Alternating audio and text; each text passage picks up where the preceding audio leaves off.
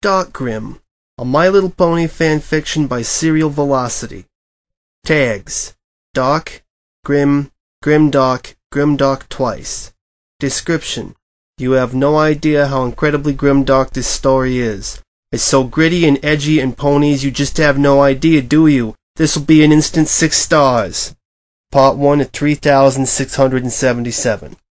It was a completely and utterly normal day in Equestria. The birds were chirping, the flowers were doing whatever the fuck it is flowers do, and Fluttershy was off taking care of a bunny or something and is just in this story to get a character tagged in the story post.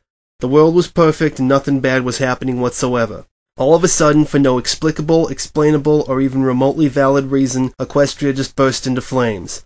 All of it. Every bit. All of Equestria was just on fire. Even the oceans. No, especially the oceans were on fire. They were actually more on fire than the rest of Equestria because the ocean is made of magic, and apparently magic is extremely flammable even though it has no reason to be.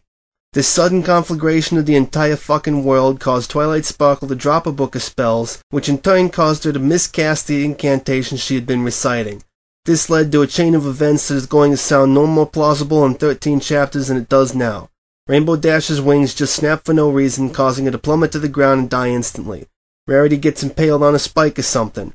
Pinkie Pie, busy cutting up Applejack in the basement, suddenly decides to just kill them both for the sake of adding another grimdark tag to the story post. Nightmare Moon comes out of fucking nowhere and starts imprisoning Celestia even though she's been on fire for quite some time and is now quite dead. Then Nightmare Moon catches fire and becomes Nightmare Fire Moon because she's on fire.